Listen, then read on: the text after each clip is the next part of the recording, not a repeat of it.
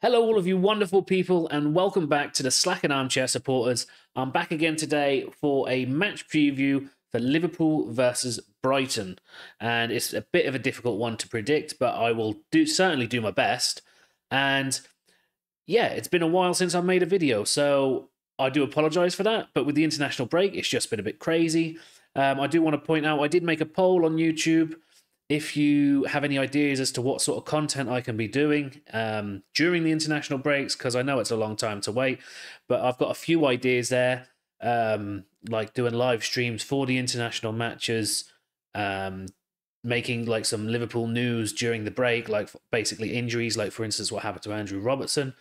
There's a few there. If you haven't already, please do go and leave a vote on that so I know what sort of content you guys will be interested in. And if you have any other ideas, leave it in the comments on that post and I will go through it all and I'll make the content accordingly. So before I get into the video as well, guys, also hit that like button, hit that subscribe button. We did get to our subscriber goal of 100 subscribers before the end of the season, so I did boost that to 150. You guys are all wonderful. Thank you so much. And yeah, let's see if we can get to 150 before the end of the season.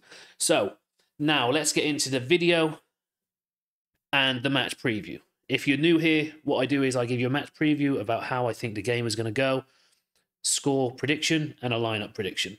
Okay, so let's get into it. I think it's going to be a bit of a strange one. Liverpool have pretty poor form against Brighton. I've just been looking through the form, basically, and it's not poor form, but it's certainly not great.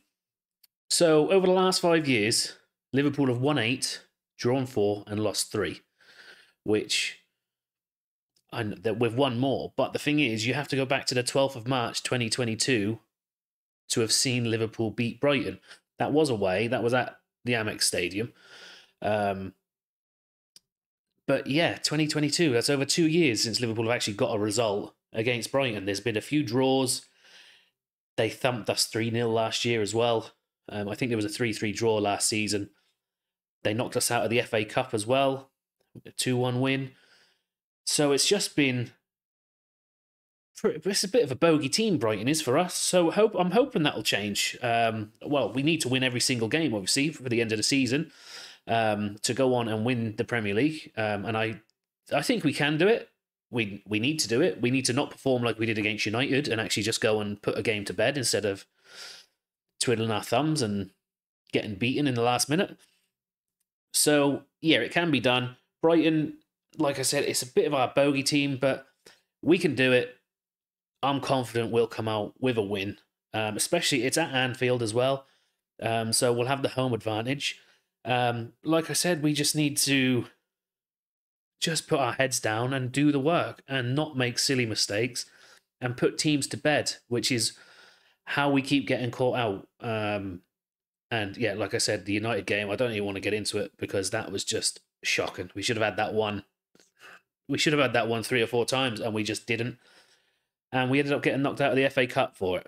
But we go on, and like I say, I think there's, 8, 9 games left of the Premier League season. We need to win all of them. I'm hoping that Arsenal, City, whatever it is, I just don't see Arsenal... It's not that I'm hoping. I just don't see Arsenal beating City. So whether that's a win for City or a draw, that goes in our favour. And Liverpool then, if we win all of our games, we win the league. So that's what I'm aiming for. So with all that in mind, and well, there's the injury news as well. Andrew Robertson got injured for Scotland. The last game he played. Not sure how long he's going to be out. Not much has been said about it. Curtis Jones is close to return. He's supposed to be available for this game.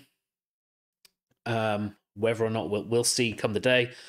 The same with Trent, but I also don't think Trent will be ready. But if it's not this week, it'll be next week. It's within the first week of the football returning. So maybe we'll see some returning faces like Trent or Jones for this game, or maybe they'll just be on the bench. However, I just don't see that happening. Like I said, they might be on the bench if they're ready, but I just don't think. I think it'll be more likely next week.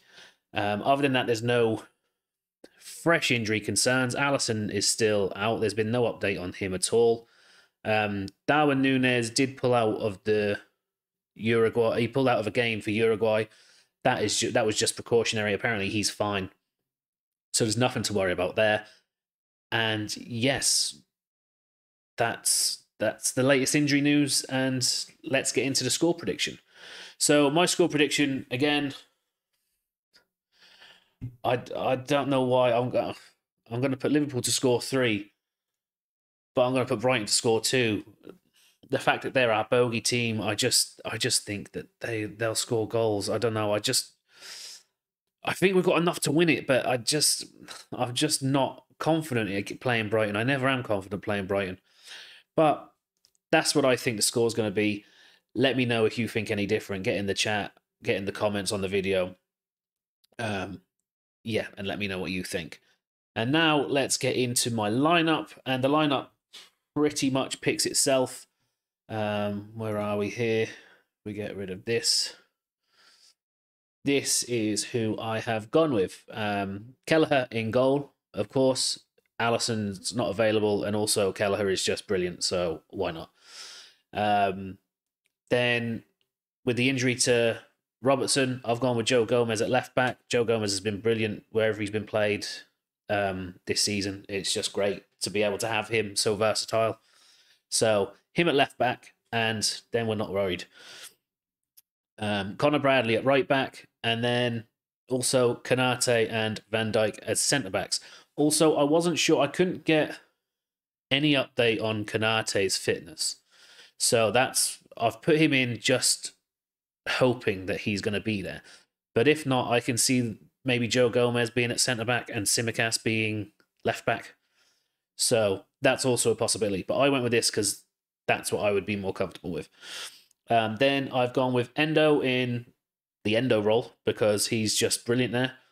Szoboszlai and McAllister, of course, finish up the midfield. Like I said, I think it's just too early for Curtis Jones. And also another question, get in the comments and answer.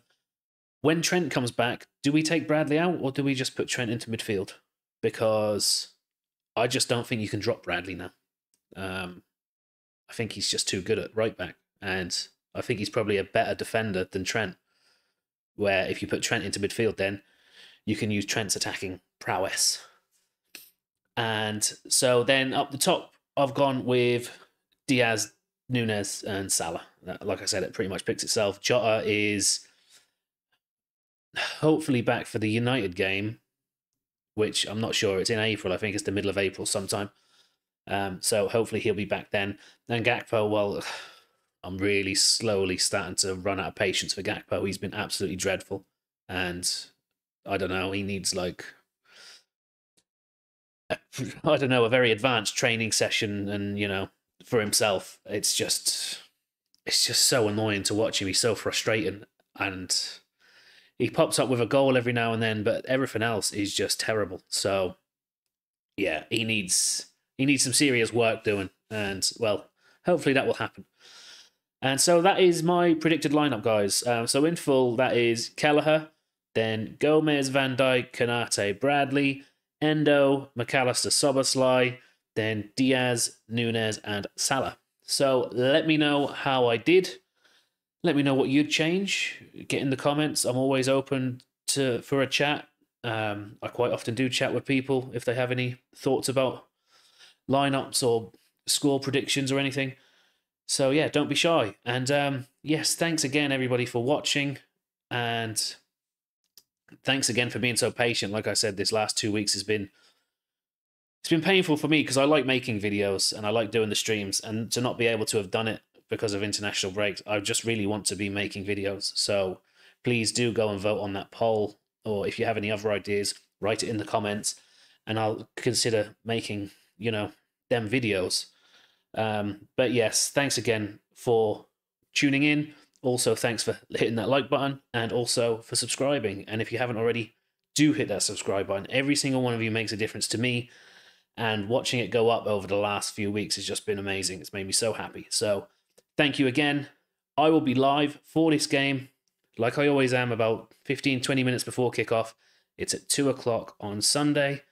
And then there's the big one afterwards. There's the Arsenal City game after that. So Well, it'd be a big day of football for me watching anyway. So thanks again, guys. I really appreciate it. And until the live stream, up the fucking Reds.